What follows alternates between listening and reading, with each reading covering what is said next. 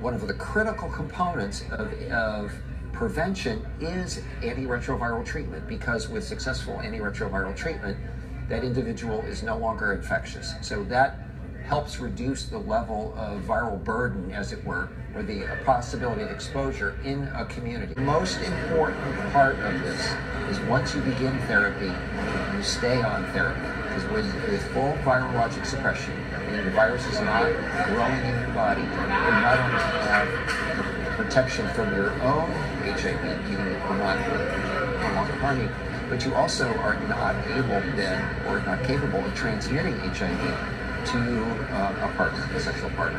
And so it's the combination of, it's for the health of the individual as well as the health of the community that people need to be on therapy.